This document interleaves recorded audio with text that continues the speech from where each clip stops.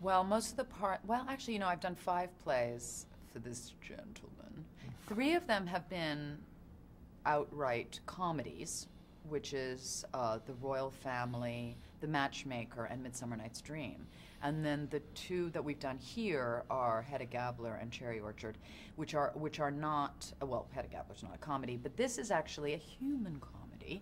And I think that the biggest thing that happens to me when I'm working with him particularly is that when I'm playing these kind of mega, epic ladies, that we're not only charting their dramatic life, but also their humor life. And I think the sort of, with Hedda Gabler particularly, what made it really sing for me was that not only was she, I was told by our collaborator Robbie Bates that she was the smartest woman in the room, which was kind of great, but also that she was the funniest, that she had a sense of humor, an antic sense of humor about everybody else and how idiotic they were.